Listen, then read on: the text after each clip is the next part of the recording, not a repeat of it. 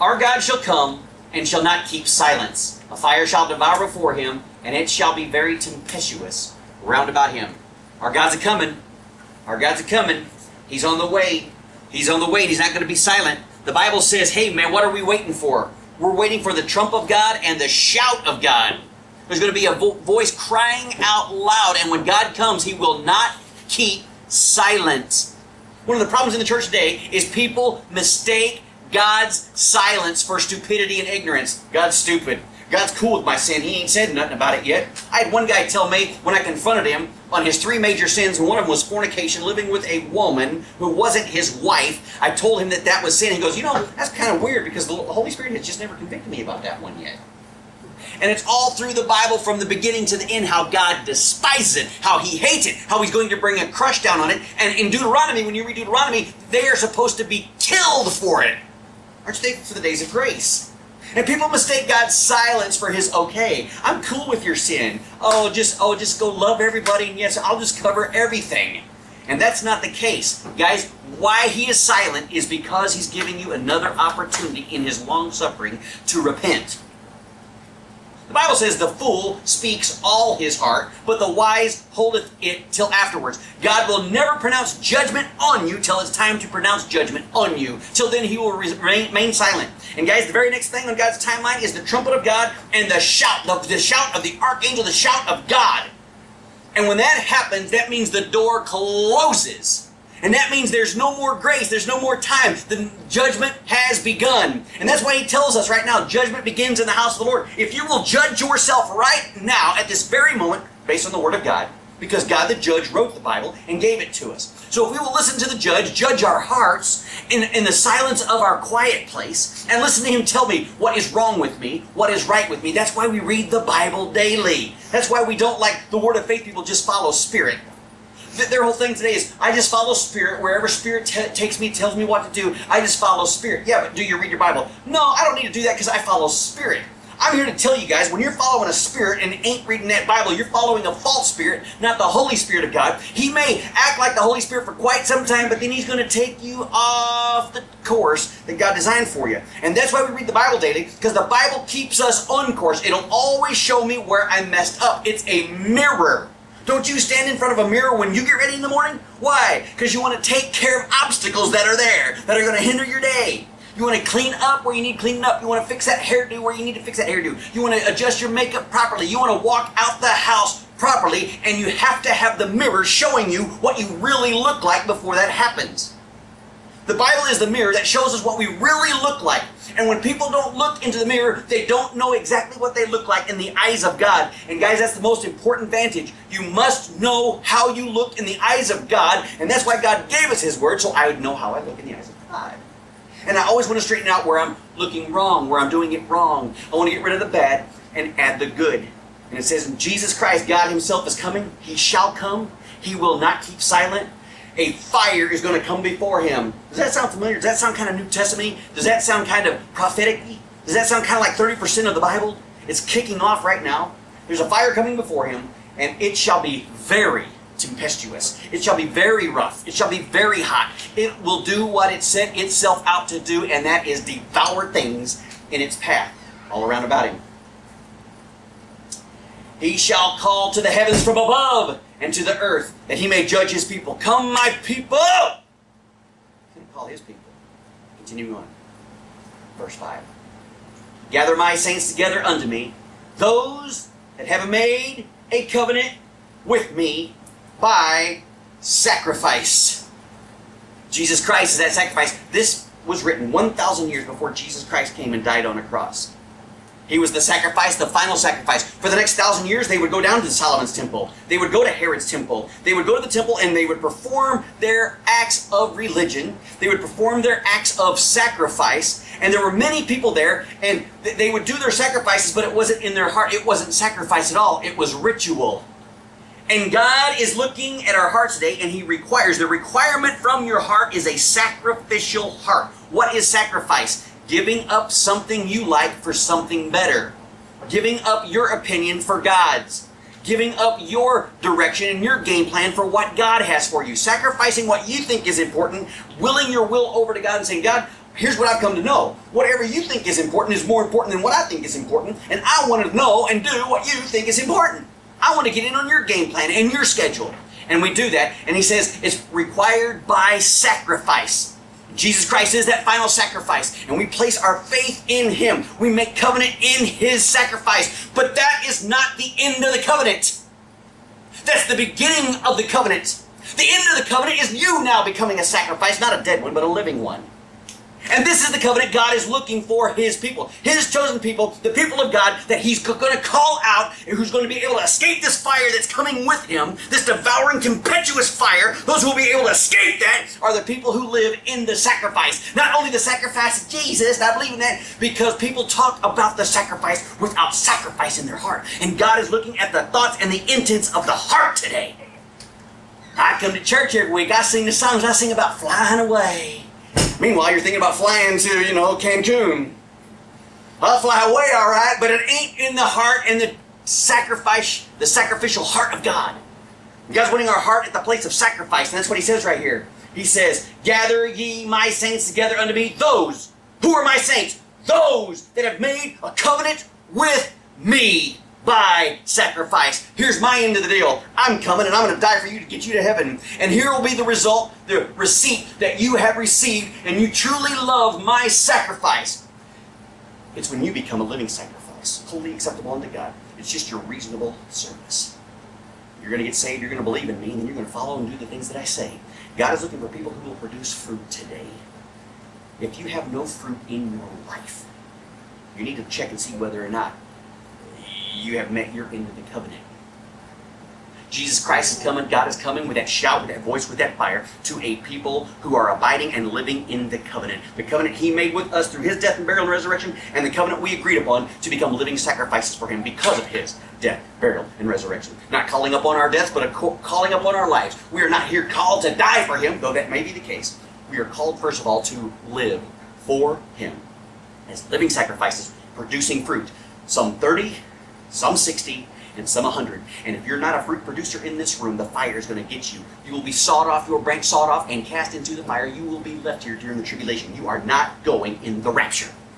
I believe that more as I live. I didn't used to believe that. I used to believe that everybody that was saved said their little prayer, hey, we're all good, we got the Holy Ghost in us, He's down payment, we're all going.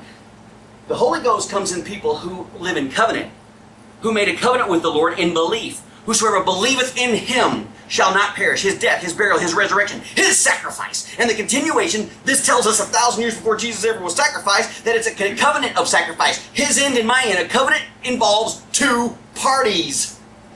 I'm making a deal with you. You're making a deal with me. Jesus says it's going to be my death and your life. Deal? And I say,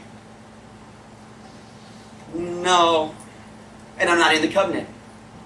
I say, yeah, and I don't stick to my end of the deal, and my heart never was in the decision. I never have been saved, guys. Salvation is not in my lip service, in my what I say. Salvation is what's in my heart. Out of the abundance of the heart, the mouth will say and continue to say, and those words will always lead to actions, which leads to habits, which leads to characteristics in my life, which is fruit being produced.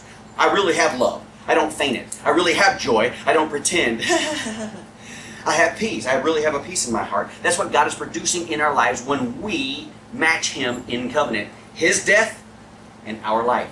Verse 14. Offer unto God thanksgiving and pay your vows to the Most High. We are people today who don't say what we mean. We don't mean what we say. We just answer the question real fast to get you off my back and to keep conflict from being stirred up. We like to placate, we like to downplay, we like to, if I say the truth right here, it may cause stink, so I'm just going to, whitewash it with a little bit of lie here just to get you out of here. And we do that, and that's how we deal in America today. Because we're all about toleration and peace. And we can't have... Jesus said, I did not come to send peace, baby. I came to send a sword. And those of you that walk in me in my covenant, you know that. And that doesn't mean I go around saying, who wants some of this, baby? What I do is I walk around, and I'm like, got the sword with me. And when you come along with a bunch of fat lies, I got to cut that off. Boom. Because that ain't happening around me and mine. That's not going to happen around here. When you come believing your own ways and your own thoughts and your own sacrifice, you're going to write your own sacrifice covenant, what it means, and it's going to not be in line with God's sacrifice covenant, you're wrong, and I must tell you that you're wrong, and you're going to split hell wide open. And you need to come back to God and match His covenant, His death, with your life. Living sacrifices, holy, acceptable unto God. Guys, is that reasonable or not? The Bible says it is reasonable. It's your reasonable service. Fruit comes by way of service. Having a heart that loves God and saying, what will you have me do? And He'll say, serve. Serve others in my name. Go serve people. Quit trying to be the kingpin and you go be the servant in the name of the Lord Jesus Christ. And when we do that, we follow His example. God becoming man, and He becomes the servant of all the 12 that He chose. He served them. He waited on them. He taught them. He had patience with them. He didn't always breathe out fire and death on them. He was very humble, very patient, very enduring with them and their stupidities. I'm so thankful for that, because I'm one of those disciples myself, guys. When you go back, we're to count our blessings, name them one by one, and it will surprise us what the Lord has done. His wonderful, awesome blessing. His blessing after blessing after blessing when I didn't deserve it. Here's the thought. Instead of you being self-righteous, why don't you go count your sins up? You go count how many times you were evil, how many times you were vile, how many times you hurt somebody, how many times you lied, how many times you lusted after somebody, how many times you undressed them with your mind, with your eyes, with your thoughts, how many times you watched this wickedness in front of your eyes via porn, via death, via rape, via everything that's anti-God. You watch that over and over. You count that up, man! It's time for us to count our curses and realize how good God's been to us. And when it's time for us to keep our end of the bargain, our end of the covenant, His death, and our life. And guys, when you do that, and you realize how much you've been forgiven, it's going to be automatic, a thankful heart. You're going to be thankful to God. You're going to be gracious, man. You're going to just say, I can't believe how good you've been to me when I was so bad. You came to me while I was bad. And you're going to have a thankful heart. You're going to thank Him in good times. You're going to thank Him in bad times. You're going to thank Him in the middle of trouble. Because in the middle of our troubles, when we thank Him, in everything, give thanks. It's the will of God in Christ Jesus concerning me. And true thanksgiving always leads to joy. True thanksgiving always leads to praise. True praise. People sing praise songs, but they don't have praise in their heart because they're ungrateful. When you are truly grateful to God for the things He's done, it'll show on your face. You'll glow like Moses coming down from the presence of God. And guys, we never come down from the presence of God. It's 24/7 with us. We get to have His Spirit in us. We get the Word in front of us. The mirror stays in front of our face 24/7. And what did David pray? 1,000 years before Jesus? He said, I will only be satisfied when I awake in your likeness. When I look in the mirror and all I can see is Jesus, that's when I'll be satisfied. Guys, we don't live in satisfaction right now because I don't see Jesus just yet. But I see that He's working on me. He's conforming me into the dear image of His dear Son. By God's grace, isn't that a wonderful gospel? Isn't that a wonderful truth? And when you realize where you truly come from, you will quit talking about people. You will quit gossiping. You will quit using your mouth for a hole of death. You'll start bringing life out of that thing. And it begins in the quietness of your heart, you and God one-on-one, thanking Him, counting your blessings, thanking Him for His goodness to you, man. His goodness to you, His goodness to you. Lord, help me to be that good to other people that don't deserve it. You were good to me when I didn't deserve it. I want to be good to them at all times, man. I want to love my enemies. I want to forgive them. I don't want to hold any grudge. If you hold any grudge against any human being on this planet, guys, you are in trouble right now. You are breaking your end of the covenant. The fire's coming. It's treacherous. It's coming. It's a consuming fire. God wants us keeping our end and saying, Lord, I'm going to follow your example. I'm going to do what you said. Satan is waiting for you to live in sin. He wants you to harbor that one sin out here. And what that does when you harbor your sin out here, it places you right under the trap. Right under the snare. And the Bible says the rapture is going to be a snare to many people. Because they weren't ready, they weren't watching, they weren't living in their end of the covenant, their end of the bargain. And it says, offer unto God thanksgiving. It's an offering, guys. It's an offering. It's a sacrifice. That word sacrifice continues on. Pay the vows to the Most High. What is the vow? Lord, whatever you tell me, I want to do. Whatever your word says, I'm willing to change my entire life to match its course. This is the vow a Christian makes to God. I'm no longer choosing my way. I choose your way. What is your way? And the very first thing that comes to us is Jesus and his death, burial, resurrection on the cross. Okay, I believe that. Salvation is initiated. The Holy Spirit comes in us. And now we live in sanctification where I'm growing in the Word day by day by day. And you're looking in that mirror every day, the perfect law of liberty. And he that continueth therein, he being not a forgetful hearer of the Word, but a doer, this man, and only this man, who continues in that law of the mirror of the Lord, of the blessing of God, will be blessed in all his deeds. Read your Bible. Pray every day. Little kids sing it. We need to live it. It's time for us to quit saying our religion and start living our religion as living sacrifices. The things we believe in the Scriptures and holding up our end of the vow unto the Most High. Verse 15. Call upon me in the day of trouble. I will deliver you. You're going to glorify me. You know why? Because we praise him during the good times. I don't wait till bad times to pray to him. Right? Those vow keepers. Those that love him, those that walk in his graciousness, those that walk in his favor, those that have met up with him at Calvary and said, Lord, I want to keep my end of the bargain and I'm going to be a living sacrifice. I'm always going to walk with you. I'm always going to talk with you. I need you. I need you more than my necessary food. As the hart pants after the water brook, that's how my heart pants after you, Lord. I need to drink of your living waters daily more than my necessary food. That's what Job prayed. Job knew it. Job said that without a Bible in his hand. Job said that reading the stars and thought, man, God's magnanimous. He's awesome. He's wonderful. Your story is awesome. I just wish it was written in a book. And God said, I'll tell you what, why don't you go ahead and author that first book? The book of Job's the oldest book of the Bible, and God had Job write the first verses in the entire Bible because the guy desired to have the Word of God. Guys, I hope you desire to have the Word of God in your life, and I hope you desire to keep your vows, and I hope you desire to be thankful, and I hope you're thankful while things are good, so when things are bad, you call upon the name of the Lord. You will be saved out of your trouble, and you will only glorify God when you do that. Verse 16. But unto the wicked, God saith, what hast thou to do to declare my statutes? Or that thou shouldest take my covenant in thy mouth? Wicked people, they go to church every week. Wicked people, they carry their Bibles. There's a bunch of wicked people who say they're saved. There's a bunch of wicked people who say they trust in the covenant of the Lord Jesus Christ and his death. There's a bunch of wicked people who feign madness and folly every day. You wouldn't know it from the outside, and you and I, most of the time, we won't know it until we get inside with them. They begin to talk to us, and their hearts are truly revealed. But there's many people, maybe some of you here today, who are just as fake hypocrites as hell itself. And you're going to go to hell. And when Jesus Christ, God, comes with his shout, when he comes with his fire, you are going to be outside the trap.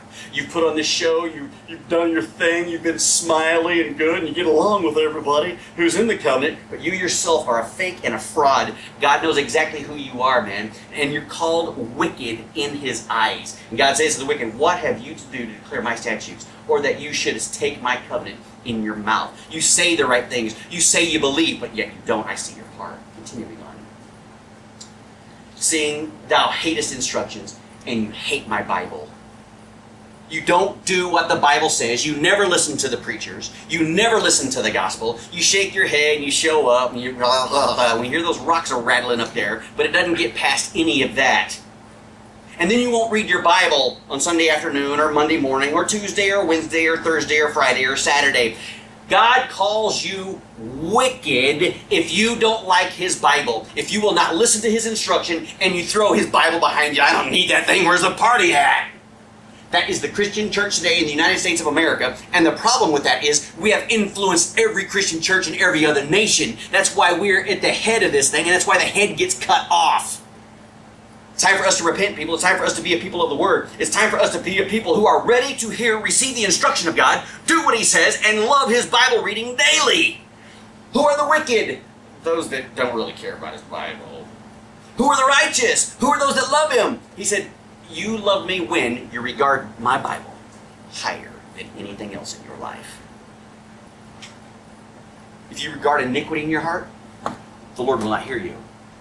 If you hide this word in your heart, you won't sin against him. There will be no iniquity hidden in your heart. There will be no open iniquity. You will hate iniquity. You will despise iniquity. That's what we learned last week. When the true grace of God saves you, he will drive you from sin. You will hate your sin. All that stuff will come out of you, and you'll add faith, hope, charity, virtue, knowledge, all these things that God wants to add to our stuff. Guys, quit being wicked today. Quit following the lifestyle of the wicked. Live in your covenant. Jesus died for you. It's time for you to live for him. It's time for you to quit living for Babylon. Get out of Egypt. Get out of the sinfulness of this entire world. Get the leaven out of your house. That's sin. A little yeast puffs up the whole loaf. God doesn't like a little yeast. God wants you and I to not practice sin, to not walk in sin, to hate it, to despise it. And the only way we can do that is that mirror showing us what's up, the Word of God. And not to cast the words behind us. The verse just before this is, oh, we say the words of God, we sing the songs, but we don't mean it. And now he's saying he calls us wicked because we hate his instruction. We hear it, and we nod our head, but we won't heed it. Instruction unheeded is foolishness. You're a fool. Remember the foolish virgins and the wise ones? The foolish ones are banging on the door saying, oh, Master! And he's like, Master? Where are you coming from with this? Yeah, I never was your master in life. I died, I held up my end of the bargain, I rose from the dead, and you never lived for me.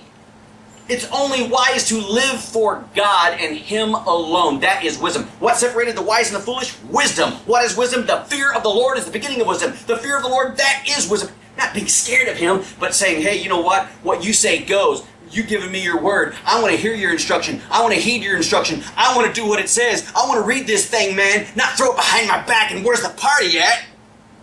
That's the Christian church today. I encourage you. I plead with you not to be that people. I plead with you to be a people who are holy, who walk into the covenant. As Jesus died for you, you live for Him. Continuing on. Verse 18. When you see a thief, you're right in there with him. When you've also been a partaker with adultery and adulteresses and been partaker in adulteries. How do we do that? When you watch it on TV and love it. When you see it around you and you say nothing against it. When you don't speak up against sin, but you find yourself in the middle of it being all sheepish and afraid to speak up or escape. God wants us to come out from them. That's where the trap is. Do you not understand that's where the trap is set? In the middle of liars, in the middle of whoremongers, in the middle of thieves? Guys, when you don't speak up against a liar, you're okay in his sin. When the liars come against you in your household, and you say nothing, and you act like it's okay, and you and I are not God in this state. We are not God in this sense. We are not tolerable. God is long-suffering and suffering. Now, you and I, there's a time to speak up and there's a time not to speak up. But everybody around me needs to know who's living in the lie that I do not stand with you in this lie. I am in opposition with this. I'm not in opposition with you. I love you, but I hate your lie. I hate your philosophy. I hate the way you stand. I hate it. They need to know that about me. How do they know that? Because I believe what the Bible says. And they hate the Bible. And when they hate the Bible, they'll hate those who love the Bible. When they can't stand the Bible, they'll hate the mirror that's portraying yourself, Jesus Christ, unto your image unto Jesus Christ. You becoming more into His likeness. When you live by faith, when you walk into the covenant, people will hate you. You won't get along with thieves. You won't get along with adulterers. You can't stand it. Guys, many Christians have been involved with these sins. We come from our mother's womb speaking lies. We are thieves. We are liars. We take that which is not ours. We plagiarize. We tell a joke and everybody laughs at the joke and we never tell them the source of where we got the joke. That simplicity of life. Okay? These things, we steal everything that comes along. Just like Satan stole the glory coming to God. I want that glory for me. And we are glory stealers. In that we are thieves. We've hung out with that and we need to learn to hate that about ourselves. We need to give God everything. We need to decrease and let God increase. We need to unload our truck, man. I had a brother talking to me yesterday. Beautiful, beautiful story. He endured, he did the right thing at a church, and the pastor was just not in with it, man, and no vision of God. Everywhere this kid went was the vision of God, seeing his area saved. Low income, low budget, black and Mexican area, and these are white Caucasian preachers, and this kid is wanting to reach the locals because that's their lighthouse right here, let's reach everybody. And the preacher didn't want all that. God's called this guy onto a greater and bigger blessing, and he was sharing that with me. He's now full-time staff in Memphis. He's like, and I really feel nervous about it. I don't know if I'm going to be doing the right thing or not. I got so much stress in me. Guys, there's no stress in service of the King. All you got to do is find out what He wants you to do today and do it. If you come into Christianity like a business and have all these programs and things, you've come in with way too much on your load. Because my yoke is easy, my burden is light. You come in and here's the main purpose, man. If God puts you in charge of a group of people, you invest your life in those 5 people who are investing their lives in each of these Sunday school segments. You invest your life in these people. You love these people. That's why we have small group here. That's why we get together. That's why we talk. That's why we pray together. Because we're investing our lives in each other. As you go out these doors, invest your life in the people you come in contact with daily. That's the Christian walk. That's the Christian talk. That is keeping our end of the covenant bargain. Jesus did it in death. We do it in life. We are living sacrifices. Are you holding up your end of the bargain? Do you love the Word of God? Do you love it more than a running deer needs water? Do you love it more than your necessary food if you've not eaten in 3 days? Do you love the Bible more than that? It's time for us to pray to come to that place in our end of the bargain, in our end of the covenant. Because God's about to come, man. Aren't you going to be thankful? Won't you be thankful? Had you done this? Won't you be thankful the day you see the other covenant keeper on his end? God always keeps his side of the covenant. Aren't you going to be grateful to know that you didn't throw his word behind you? Aren't you going to be grateful to know that you had a thankful heart even in troubled times? Aren't you going to be thankful? Aren't you? Now, God did tell us there's going to be two categories of people standing there at the judgment seat of Christ. This is those who are Christian. There's going to be a bunch who have well done and good and faithful servants, and there's going to be some with shamefacedness. And they're going to have their heads bowed. They're going to meet him in shame because they didn't believe his word from the beginning to the end. I encourage you to be a people who believe. If the devil has beguiled you today and you beguiled your own self and you've just chosen sin, today's the day to repent. Today's the day to change. Today's the day to say, Lord, God, you made this covenant with me. I made the covenant with you with my lips. Today I make this covenant with my heart. And I give you me. I sacrifice all of me. I want all of my life to be about all of you. Will you please do that today for your good? This is all for your good. God gave us his word for word, line on line for your good. So we'd obey his word. When you see a thief, you kind of hang out with the thief. You like what he has to hide, what he has to steal. Thieves and liars hang out together, guys. And in Jesus' day, it was at the church. Remember the money changers? Remember those guys? When you got a den of thieves, that's a place where everybody meets back up after the loot stealing. That's become the church. That's become a hangout where Jekylls and wickedness and the foxes and every evil kind of wolf and thing hangs out. It's time for us to turn this place back into a place of righteousness. A place where the holy meet. A place where those who've been saved by grace, those who keep God's end of the bargain as well as our end. We know, believing he keeps his end, and we in faith keep our end. And when we fail, when the Scripture shows us, hey, you're not keeping your end, we make corrections. We confess our sin. And if we confess our sin, oh, he's so good and faithful to forgive us our sin, to cleanse us from all unrighteousness. He corrects it as though it never happened and sets us right on course with him. And I look in that mirror, and boy, it looks more like Jesus every day. Isn't that the most beautiful thing you ever heard? That's God's way. He forgets our past. He forgets our sin. The key is for you and me to have an awareness, an acute awareness of his word, wanting to stay in line with his word, wanting to do the things he says, not wanting to throw it behind our back, not wanting to hang out with thieves, but hang out with givers. God's a giver, not a thief. To hang out with those who are pure in their hearts. God, aren't you thankful that he's pure with you? He's holy with you, the bride. All he thinks about is you, the bride. He doesn't go a-whoring after other stuff. It's all about you. It's time for us to be all about him. It's time for us to be the faithful bride to him and not cling on to the things of the world and let other things get our attention and our mind and our time frames and throw the word behind us. It's time for us to stick to our end of the covenant, guys. It's going to be worth it for eternity. We're talking about these short few days, these short few months, these short few years here on this planet versus eternity. And the just shall live by his faith. And if we live by faith, now believing the Bible, doing what it says, your eternity will be mind-blowing. It's time for us to walk the Lamb, not thieves and adulterers. You give your mouth to evil. Your tongue frames deceit.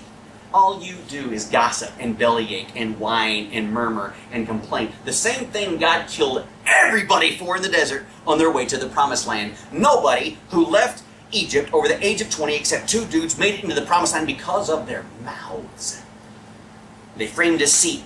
Guys, when you tell a story, and at the end of that story it has just a little bit of an opposite ending than the exact whole truth, you have just been deceitful and you have framed deceit from a wicked heart. And God calls you evil today. God is truth. Jesus said, I am the way, I am truth. He wants you and me to learn, to tell, to live in, to live the truth 100% of the time. If my lifestyle forces me to not be able to tell the truth, I need to change my lifestyle to match the truth so I can tell the truth. And my yes needs to mean yes, and my no needs to mean no. And I don't need to be lying from my mouth and framing deceit. I said 99% of the truth, and I didn't lie in everything that I said. It's what you didn't say that framed the deceit. And God says, I'm sick of that. I'm tired of that. It's time for you to tell the truth, the whole truth, nothing but the truth. We say that in court. Why?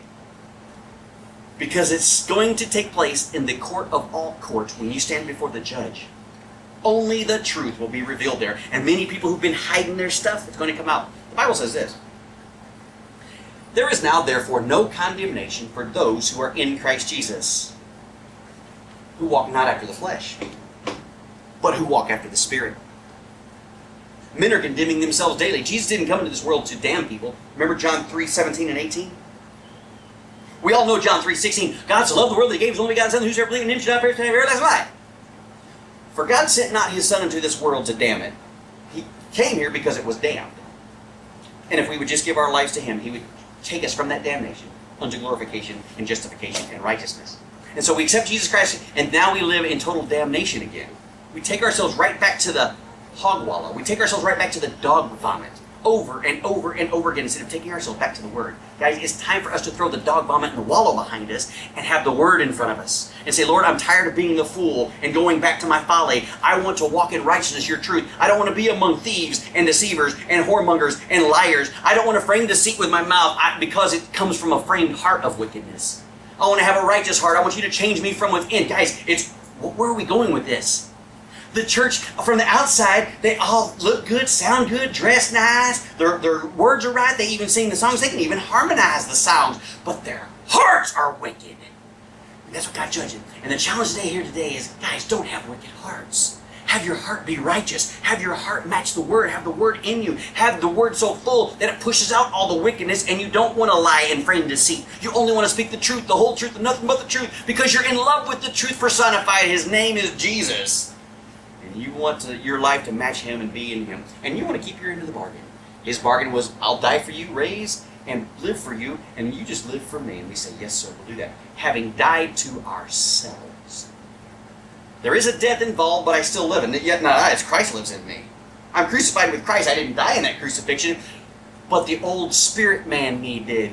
The old liar, the old adulterer, the old framer of evil things, the old murmurer, complainer, backbiter, the one who uses this mouth for negativity and bringing everybody around me down and bringing myself down and never glorifying God. I killed that guy so the new one can live. The one who can praise God, the one who can tell truth, the one who adores truth, the one who loves the Bible, the one who loves the mirror, telling me where I'm wrong. See, one of the problems today, people don't like to be told they're wrong when they're wrong, guys. You and I need to be a willing participant in this. Lord, show me where I am wrong. Show me my ways. Show me my wickedness. If there be any wicked way in me, show me. Didn't David pray that 3,000 years ago? That's a great prayer to continue to pray. Lord, if there's some wicked way in me, you've got to show me, because my wicked pride doesn't want to see wickedness in me. My pride wants to see wickedness in everybody around me, and I'm the great guy. I'm the hero of my story.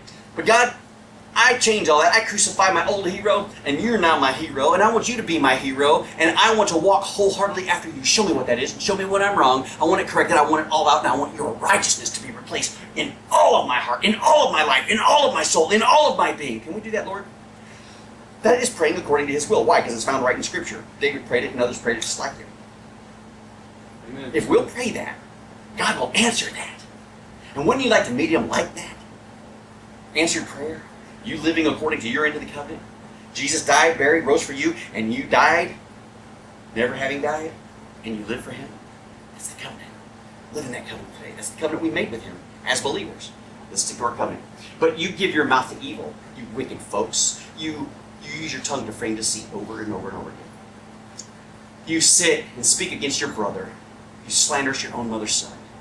Now, you know Adam is your father and Eve is your mother. Humans, you should never be slandering, cutting down human beings. Now, there are going to be people in your way who are slanderous, and we're going to have to discuss this in discipleship. We're going to have to get some things right, and when he said this, he shouldn't have said this. We're going to have to get things right. But we don't need to turn that conversation into sinfulness. We don't need to turn that conversation into where we're judging them, slamming them, and there's no hope for them.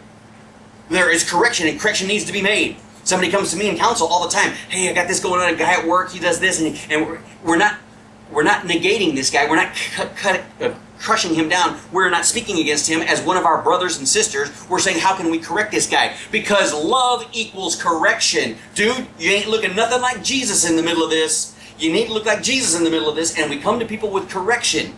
Brethren, if a man's overtaken in a fault, he's sinning. You who are spiritual, this is Ephesians chapter 6, verse 1. You who are spiritual, restore them in a spirit of meekness, considering your own self, lest you be tempted too.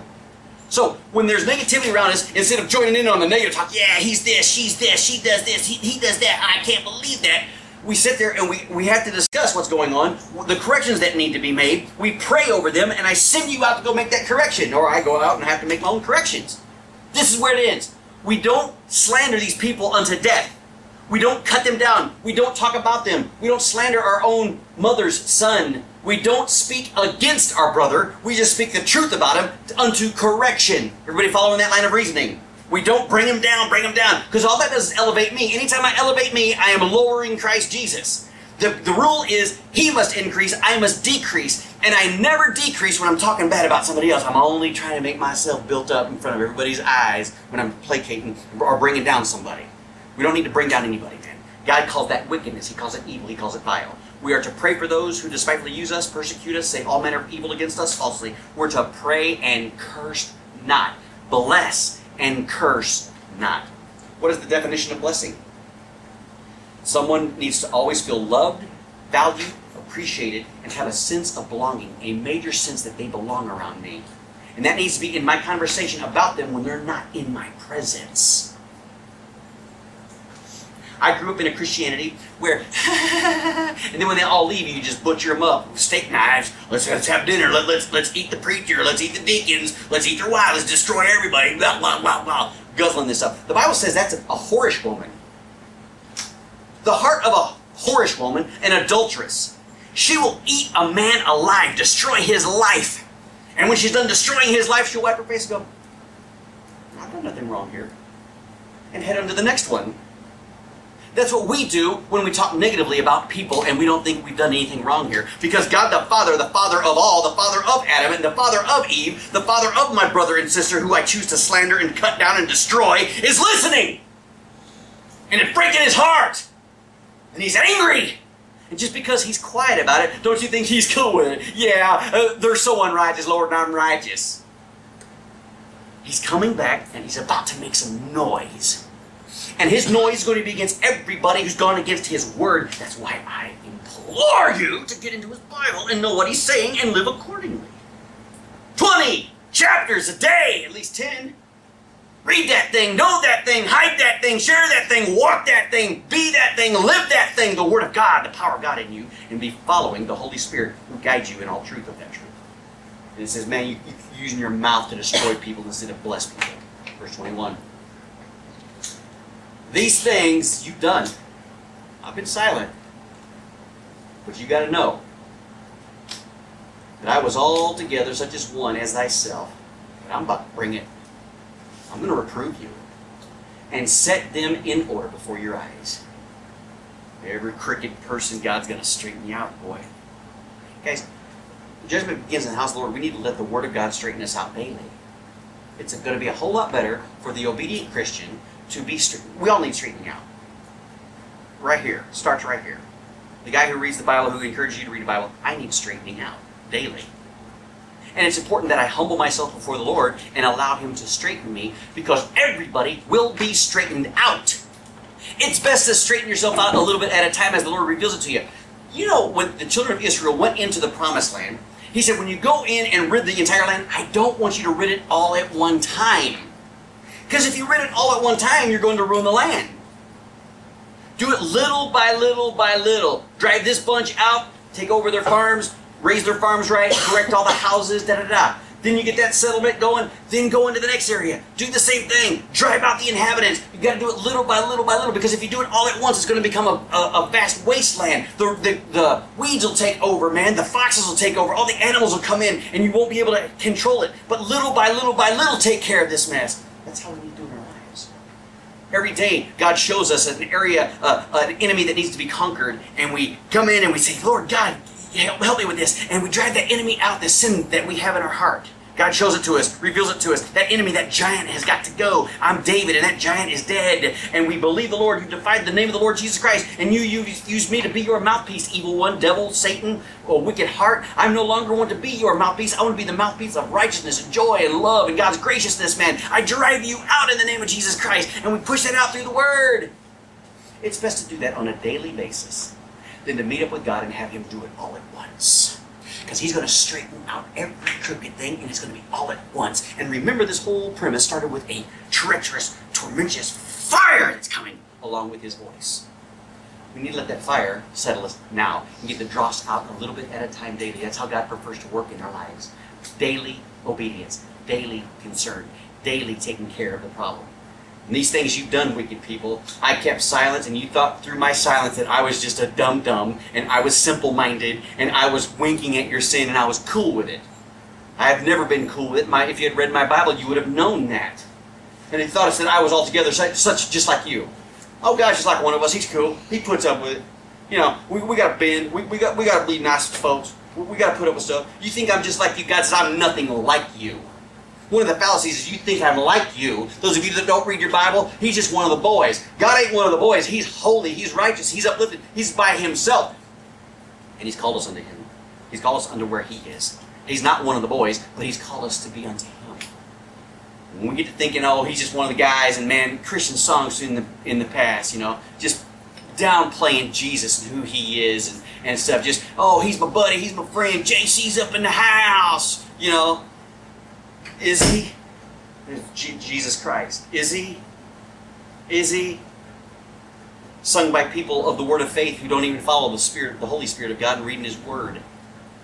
Singing this stuff, and we go right along with them, and we downplay Jesus. He's just one of the boys. This is the God of the entire universe, folks. We need to humble ourselves. He's the King of kings and Lord of lords. Every king on this planet Earth is going to come to Him. He's going to straighten them out, and they're going to bow before Him, man. And they're going to kneel. Every tongue will confess that He's Lord, to the glory of God the Father. Every knee will bend. Guys, and we do that on a daily basis. God wants us doing that little by little by little as He's conquering areas in our lives. He's conquering the land of you. And He's using you to do it. Drive out the enemy. Go to prayer. Let Him straighten you out daily, because He's going to straighten out everyone. It's best to do it daily and be working with Him in the covenant as you do it. I will reprove thee and set them in order before my eyes. God sees everything. There's not one thing He does not see. And that includes the intention of your heart. The Eddie Haskells of the world are in trouble. Hello, Mrs. Cleaver. Hello, Mr. Cleaver.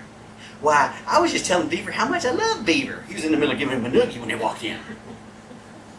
Larry, just smile. Jesus knows the truth, just like the audience in that little TV show did. Jesus is the audience. He's watching everything we do. He knows our hearts. He knows our intent. Why don't we just go ahead and walk in obedience with all that and just make what He sees a good thing? Something that He doesn't have to reprove in the end, but He's reproved slowly along the way, and we've gotten right until we look up in that looking glass and there's Jesus sitting there looking at me. I will be satisfied when I awake in His likeness. That needs to be our heart every day. He says, I'm going to make everything in order that I see that He's made in order. Now consider this, ye that forget God, lest I tear you into pieces, and there's going to be nobody to deliver you. Listen to what I'm about to say next. Because if you don't listen to what I'm about to say next, I will destroy you. I will rip you in pieces. There will be nobody to help you when I come after you. Listen to what I say next. Whoso offereth praise glorifies me. And to him that orders his conversation aright, I will show the salvation of God. God says, you got to learn to have a heart of gratitude and be thankful for everything, because you can't have praise without thanksgiving. It all begins, I will enter His gates with thanksgiving and His court with praise. You can't enter His court with praise without being grateful for everything. Not complaining, not whining, not belly aching. And He says, if you'll turn your mouth, all your words, into praise and thanksgiving instead of slander and murmuring and complaining, da-da-da-da, I will have mercy on you. And He says, and I will show you the salvation of God. When will God show the salvation? What is the ultimate salvation? When Paul refers to the redemption of man, he's referring to the rapture. He's referring to those who are caught up in the covenant. He's referring to those who are in the right place at the right time. The bride who was in her bed when the bridegroom showed up and her gown was next to her, pressed and clean and white and ready to ride. Whoso offereth praise glorifieth me. Praise from a thankful heart. Praise from a heart that is pure and not filled with guile and bitterness and anger and clamor and evil speaking and lies and jest and filthy talk and filthy communication. Let no filthy communication proceed out of your mouth, but that which is good to the use of edifying, that it may minister grace unto those who are hearing you talk. That needs to be our lifestyle. And who's going to be saved in that day? People whose mouths have been saved because their hearts truly were. People who know the covenant of God, who agreed with the covenant of God, and kept their end of the covenant of God. Why? Because God works in you daily to make sure that you keep it. God wants you to keep the covenant to bless you. He's not waiting for you to mess up on your covenant so He can slaughter you and straighten you out. He comes along in love while you are sinning still, even as a Christian. Even as a covenant maker and becoming a covenant breaker, He comes to you slowly and says, no. Let's get you all the rewards here in the end. Let's get you all 5 crowns. Let's get you 100% fruit. We've got to straighten some things out today. Watch your mouth. Keep your mouth safe. Whatever the Lord has pointed that finger in your face today, get it corrected. Do it. Drive out the devils. Don't let them come back in. Slowly but surely, fill that land up with goodness. Let it bear fruit in this little area, and then we'll go on to the next area. Drive out the devil. Drive out the enemies. Drive out the demons. Drive out your wicked, wicked heart. And allow God to purify your heart. Blessed are the pure in heart, for they shall what? See God. You looking forward to seeing God? Wicked hearts will not do it. Pure hearts will. Today is the day. He'll do it with a decision like, Lord God, please, I want to have a pure heart. I want you to drive everything out of me. And He'll do it today based on your prayer and your realness when you pray that. You're re-covenant. You're re-engaging. You're rededicating in the covenant. Lord God, please, I want to keep up my end of the covenant today. Please help me keep up my end of the covenant. Do you know if you pray, God, please help me keep up my end of the covenant, you know what He's going to do? He's going to help you keep up your end of the covenant. Because He wants to bless you with everything. He wants you to rule with Him over many things. You've been faithful over a few. He'll help you be faithful over a few. You and I can't be faithful over a few things without His help keeping us faithful. It's all about Him from beginning to end. While I was a sinner and while I was a saint. When I was a covenant maker and when I was a covenant breaker. It's all about Him coming to me and me listening to His voice, not hardening my heart, and saying, Lord, I want a pure heart. Give me a pure heart. And they that have pure hearts are only they who will see God. Will you see God? There was a group of people that said, we heard about Jesus. We want to see Jesus. King James says, we would see Jesus. Is that your heart today? Is your desire to see Jesus more than anything else? Let me tell you this. If your desire is to see Jesus more than anything else, it's because God has purified your heart. If your desire, your craving, your unction, your burning fever is not to see Jesus, you have wickedness in your heart that needs driven out. And it needs to happen now. In the name of our Lord Jesus Christ. Listen to what He says. Who are going to be those that I bless? Who are those that I'm not going to destroy? Who are those I'm not going to reprove with fire? Those that have holy hearts, who thank me, who praise me, who live in joy in my presence, and don't use their mouths for evil, but they use their mouths to bring Him glory, laud, honor, and praise, and to bless everybody who's been made in His image, the sons of Adam and Eve, who very well happen to be your brother and your sister. Live with pure hearts, live with righteousness, and today you will not harden your hearts. You will see God.